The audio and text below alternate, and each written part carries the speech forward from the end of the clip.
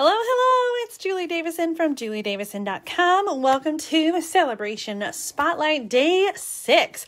We are counting down the days until the end of Sale-a-Bration. So this is the 6th video we have done in our daily series, spotlighting all of the Sale-a-Bration gift options. So on day 1, we did paper blooms.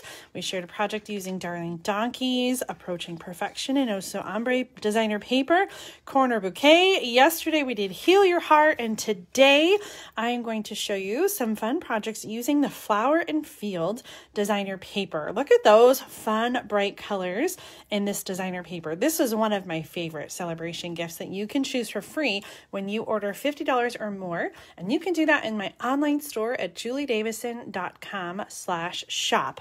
So if you haven't gotten this already and you want it, make sure that you order by February 28th. That is Sunday. So you have just a little bit of time. The technique I'm going to show you today, you can use with any designer paper. So if you're watching this video after Sale-a-Bration has ended and you missed out on this fun paper, no worries. Choose any designer paper that you want. This designer paper, Flower and Field, comes in 12 by 12 pages. I've cut it down so that I can show you these bright, fun patterns. So we've got a black background with these bright flowers on one side, and then on the opposite side, we have some really great patterns. I love that black is the dominant color in this paper because that's something unusual. Usually we have paper that has white background. So I think this makes it fun to make some really bright and bold cards.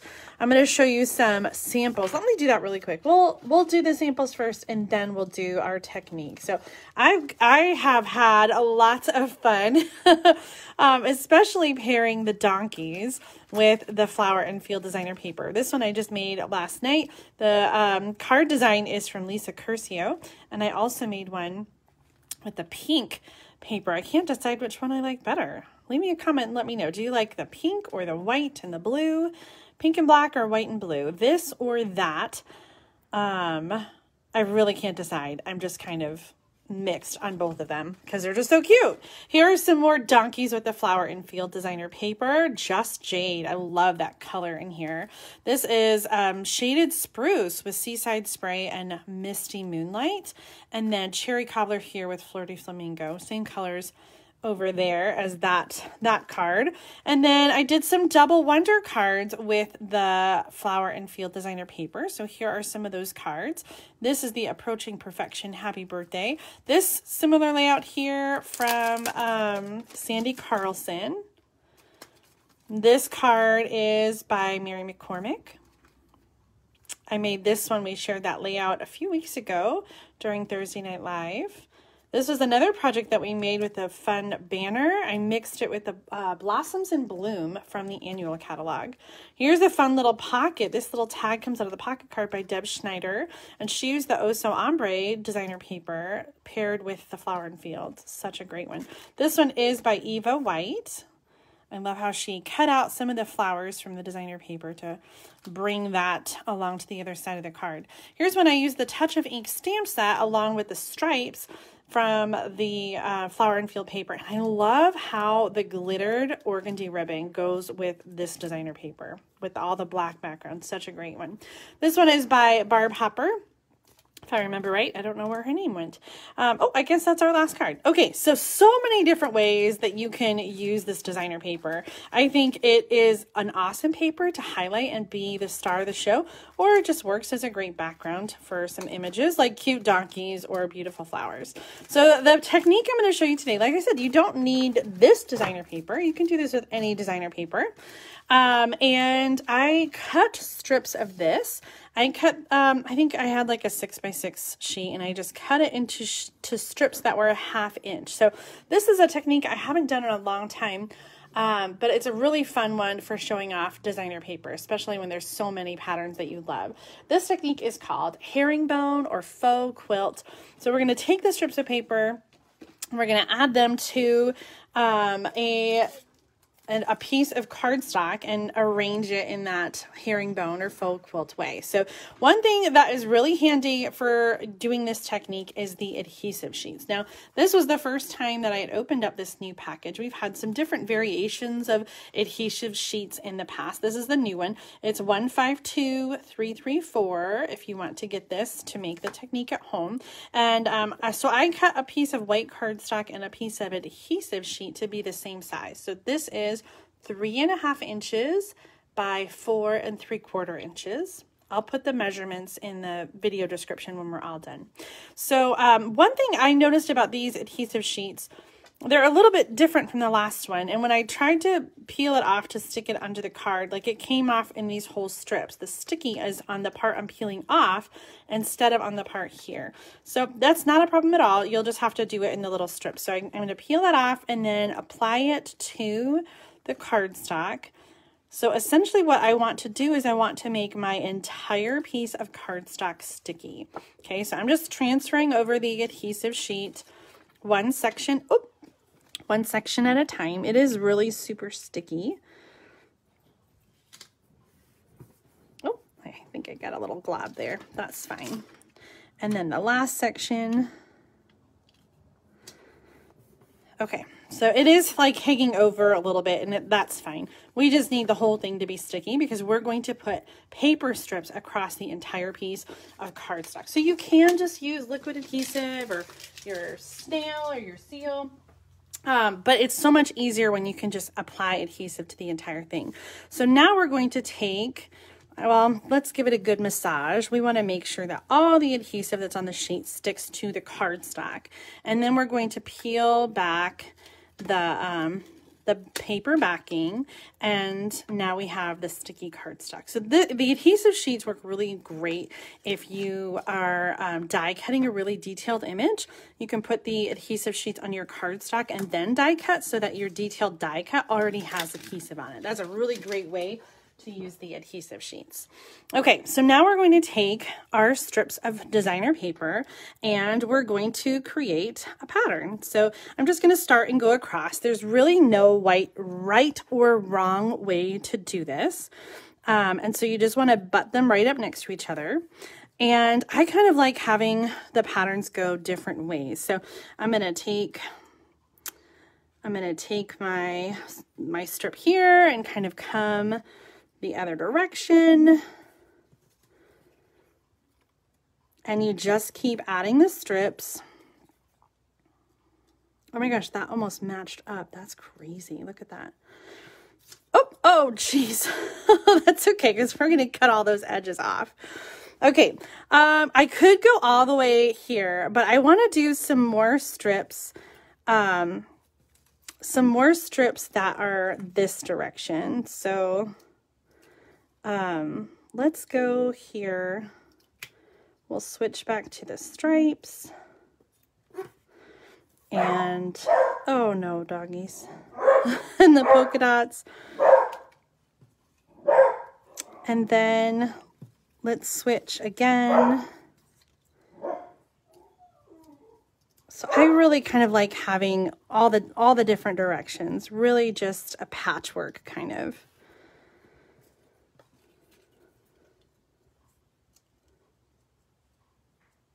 Okay, so you notice here I've got like a tiny little corner here and a tiny little corner there, and I do want to fill that in, but I'm just going to take a second and cut off all of my straggly pieces because I can reuse these. So I'm going to use like one of these random ends to fill in those tiny little corners. So let's just trim all these off. I'm flipping over so I can see really easily the outline of the cardstock. Okay. Oh, we need like a pink stripes. There we go. Just a little corner of pink stripes there and a little corner of pink stripes here.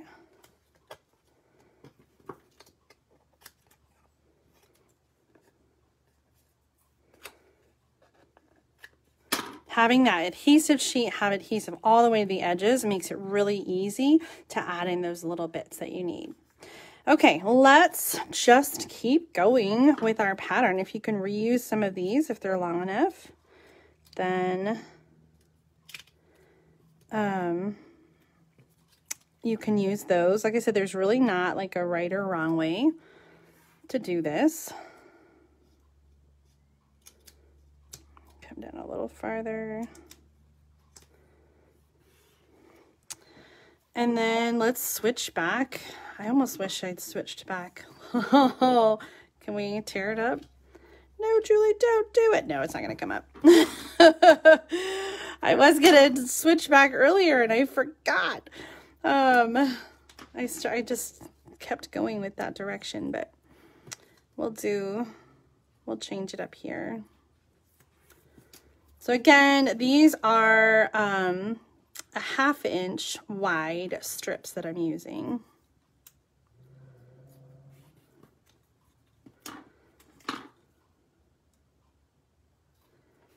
These patterns are just so pretty together.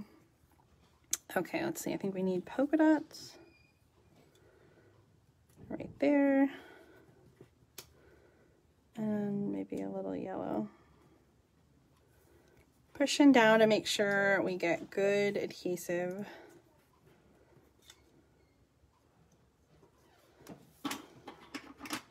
And just trimming off all these extra pieces. So the result is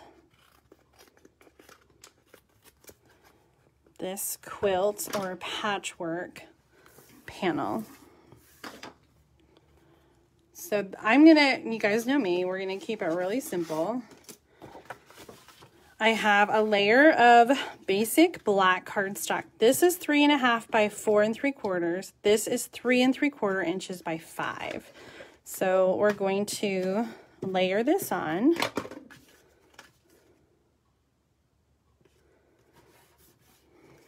And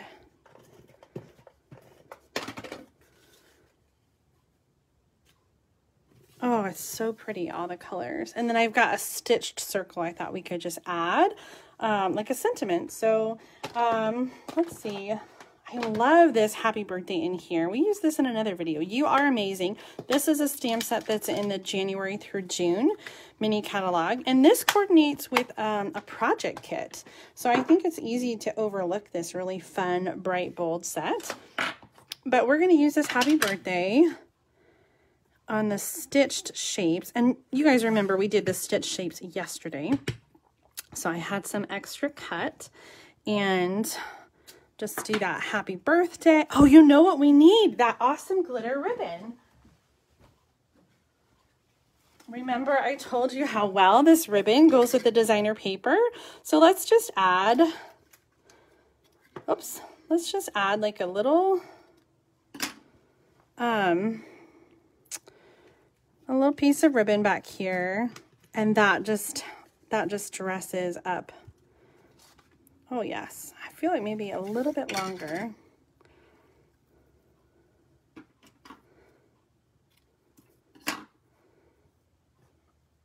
Okay, I'm gonna hold it. Hold it back here, and oh gosh, where did my tearing tape go? I think it's in the other room. I had Stamp Club in person last night. It was so good to see everybody. So some of my stuff is still in the kitchen where we have our class. All right, now I'm going to do some Stampin' Dimensionals, and we'll stick this on the card. Now, I had this idea right before I went live, and I thought, oh my gosh, oh, look at that. Oh, I love it. Okay, so I had this idea right before I went live, and I thought it would be fun to do that nested label dies. So I cut this really, really quick right before I went live, and we'll see how it looks. So this is something that I've done a lot with designer paper. So I used one side of the nested labels size. So this is nested label dies 149638. So they're all that same shape, and then there's just different sizes. So they nest inside of each other. That's why they're nested labels. Okay, so I used one size to cut the paper, and then I used a smaller size for the white. And so we have done this with, like I said, we've done this with designer paper, and I wasn't sure if it was going to cut too much off how it would look. So I thought I would just cut it and we could play and see, but that's kind of a fun way to show that off. And then you can use this piece on another card, like maybe do a circle. That's too big, but a circle sentiment, or I don't know, somehow I'll have to come up with something to use that on another card. But this looks really fun too. So let's do, well, you know what? My initial thought was to bring in the pretty perennials. This stamp set coordinates with the designer paper. Let me bring in the paper again so you can see. It has sort of those like watercolor flowers and blooms. So I was going to use the happy from here, but you know, we've already got that happy birthday out, and it looks like it's going to fit really nicely into the label. So let's just go ahead and stamp that, and we'll put this together. Oh, that's so fun.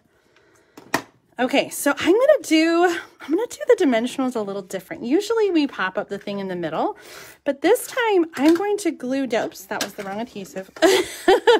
This time I'm going to glue down the label with regular adhesive, and then I'm going to use dimensionals under the background piece.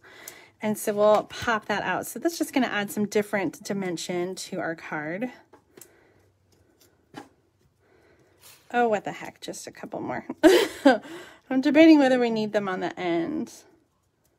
Maybe. Let's add just for some extra support and stability. Okay, 20 dimensionals later. Let's peel all those backings off.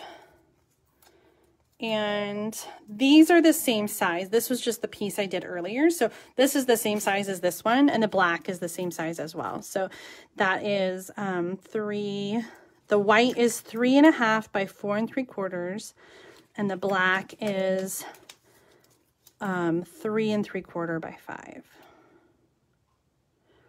So I'm just trying to put it down with even space all the way around, and nah. Like, I don't know, maybe I had turned it upside down or something, but it just didn't look centered. So I guess I didn't need to put it down first. I should have put it down second. Anyway, that's fine. Let's stick it on our card.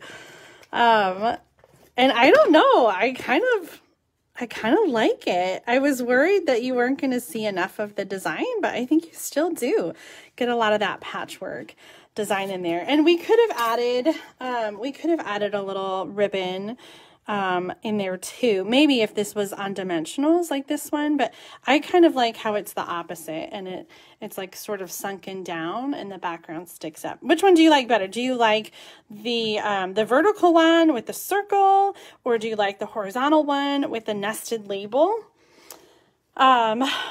It's just such a fun and happy card either way. Okay, so I have some extra pieces cut, and this technique is really similar to another one that I also used to do years ago called Faux Iris Twist. And so I thought, let's just go ahead and do that. So I've got a piece of, this is going to be a little bit smaller. This is 3 1/4 by 3 1/4, and the black is 3.5 by 3.5. And I'm going to use the 2 1/4 inch circle punch, and I'm just centering in the punch, and we're going to punch that out. So we've got a circle in the center of the 3 1/4 by 3 1/4. Okay, and now we're going to use these strips again, and we're going to create a pattern on the inside.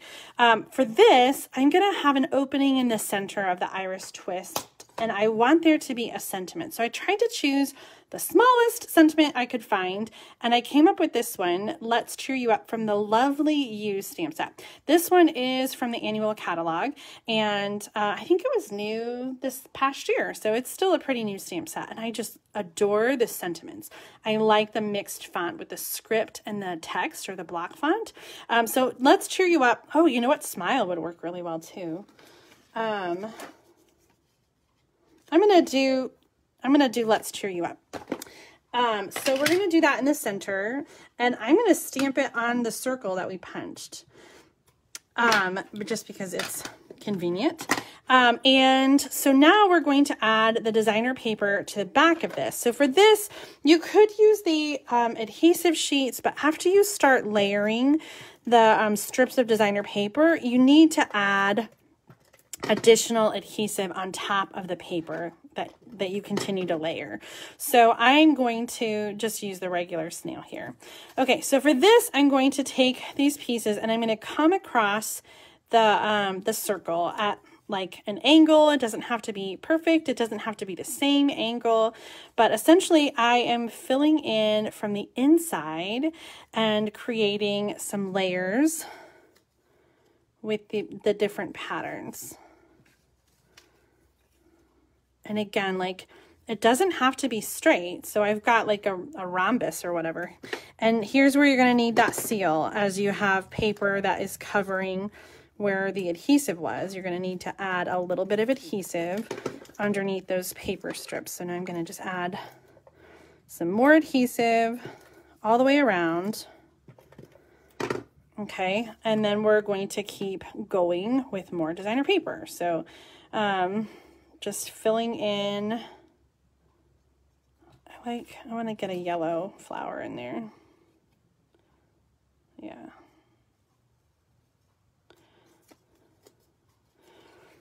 So filling in all the way around, different angles. Doesn't have to be perfect.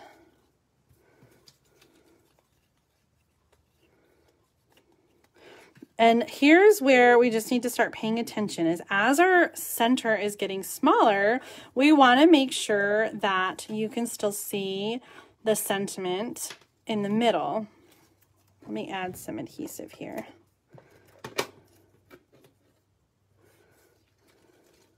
Oops, I have a hole, just need to adjust it a bit. That looks good, don't you think? Yes, it looks great. All right, let's trim all of our edges. And it's hard to see this one because it's on the corner.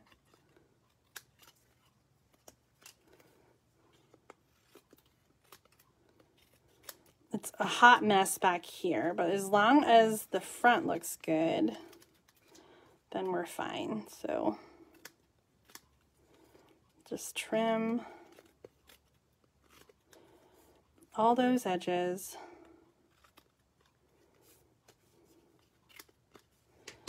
Okay. I've got a mess. Let's just move our mess over so that we can see what we are doing. Okay, so we've got our circle. How did we have that? I think it was this way. So because this is a loose piece, we can kind of move it around and fit it just how we want it to go. So we're just gonna do, you know what, actually, okay, here's what we're gonna do. Well, yep, okay. I'm gonna put adhesive on the back of this, and then I'm going to hold it. Oh, that's not going to be straight in the card, is it? Okay. That's nice and straight. Okay, so I'm lining it up, but I'm only gluing the circle down. I'm going to, again, add some more of that dimension. You know what? Let's do some tear and tape. I feel like some of these are really loose. So just so we don't have any flapping around, I'm going to use the tear and tape just to secure all the loose ends in the back. Okay, so I'm just going to do like one across each side just to secure all those loose paper ends down. Okay, now we don't have any wiggling. We don't have any loose paper. And we're going to do some Stampin' Dimensionals in the corners to elevate this, because we've got like just lots of thickness with the different layers that's uneven. So I like to use Stampin' Dimensionals when we have situations like that, just to keep everything like nice and even. And where did I'm going to add just 2 more on the other side here. Stay on there. One here. So I'm dimensional happy again, but I want this to be properly supported all the way around. Okay, do we remember how this was? I think that's right. Let's cheer you up. Okay. Oh, that's adhesive.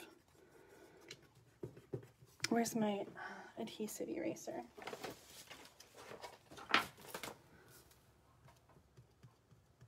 Okay. All right, so let's put this on a card. This is Flirty Flamingo, just like the other cards. Oh my gosh, that's just so pretty. And then I thought it needs a little something. So whenever I need just a little something, I use my small blossom punch. And in the center of the small blossom punch, I'm going to put some of the matte black dots, because it just coordinates so well with the designer paper and the black centers. Now, do we like one, or do we need to do 3? We always talk about doing 3s. I think I might like this as a square card. Let's just cut this down. So this is a regular card front, and I'm just going to cut it down to 4 1/4, so that the finished size of the card is 4 1/4 by 4 1/4. So that's going to go on the card base. So we already have our sentiment on there. We don't need the extra room underneath for the sentiments. Okay. I do feel like it benefits from a flower. Okay, Janet says she likes 3. Thank you guys for sharing. I don't see any other opinions about 3 versus 1 on these flowers. Do you guys think we should do 3? I worry that 3 is overwhelming this little card. Okay, Andrea says 3. So Kay says an odd number. 1 is an odd number, right? It does look really lonely though, doesn't it? You know, one thing I wondered about adding was like a leaf or something.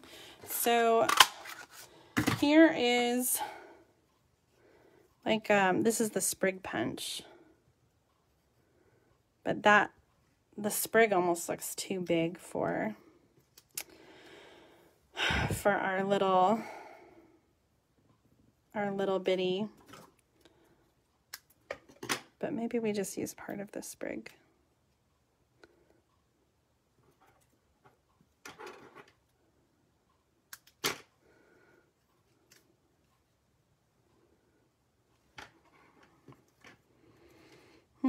Okay, Faye and Yolanda and Kay and Lori all say 1. Michelle says 3 in the bottom corner.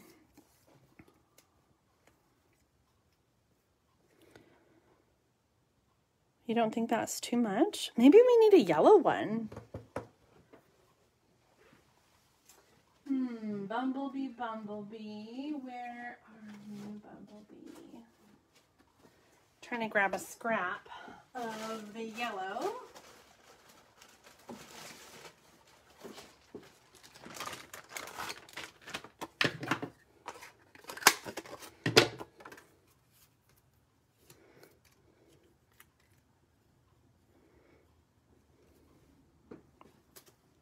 Oh my gosh, I'm so stumped on this. Sometimes I get so I get so good until the end, and then I just feel stumped on how to finish. Okay, I'm kind of digging this sprig. I think it sort of adds what we need to the flower without overwhelming.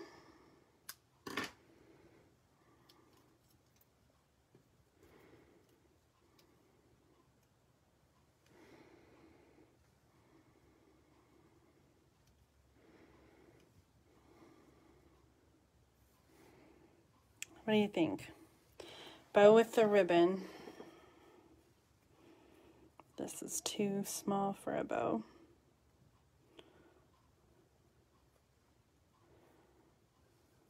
Ooh, you guys like the sprigs. Okay. That was a bunny ear bow. Did you see that? This is so tiny, but I'm making it work.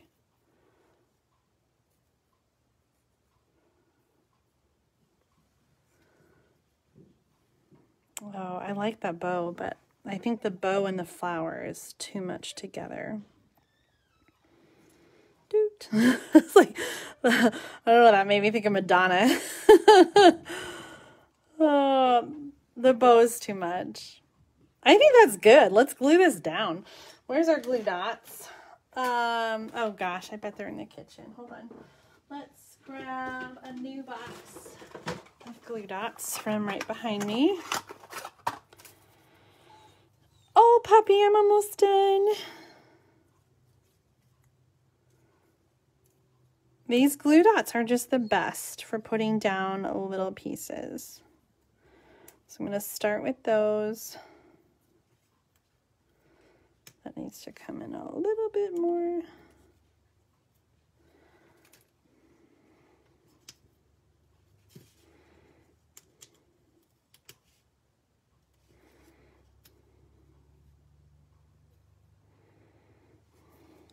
And then let's do a dimensional under the flower.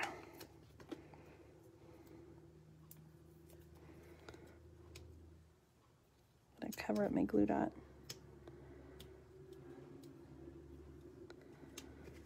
Oh, yes, yes, yes, yes. I love it.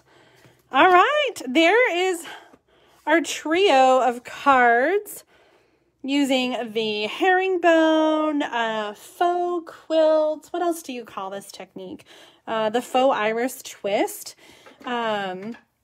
So many great ways to use this paper. And I showed you all the cards at the beginning. I won't go through them all again, but whether you're using big pieces of this paper as the focal point or little strips to include all the colors, the flower and field paper is so gorgeous. So try this technique with any designer paper, but if you really love the flower and field paper, make sure you get a package before Sale-a-Bration ends on Sunday, February 28th.